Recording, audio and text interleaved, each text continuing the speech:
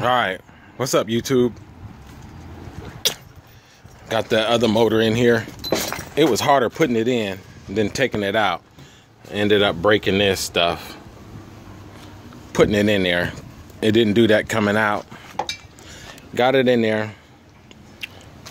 I'll go to Owen. Horrible mess. But that's how I roll. Anyway, yeah, I got it in there. Charging the battery, a little dead. I have it running, but it still throws the misfire code. So, and there's different coils in there. I'm gonna have to figure out what else is going on. I'll get back to you guys. Alright. Don't forget to like and subscribe.